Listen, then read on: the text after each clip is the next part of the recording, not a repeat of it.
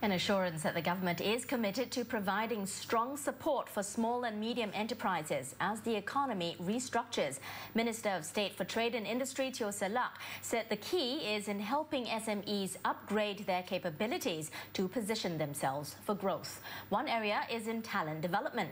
Since the SME talent program for apprenticeship and jobs was launched last year, 400 students from polytechnic and institutes of technical education have been matched to companies. The students have been deployed to various sectors like F&B, retail and manufacturing. Mr. Teo said the target is to match another 4,000 students to SMEs over the next 5 years. Another strategy is for SMEs to ride on Asia's growth.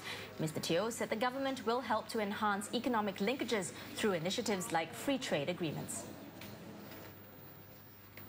And over the last half-century, Singapore's economy has performed well.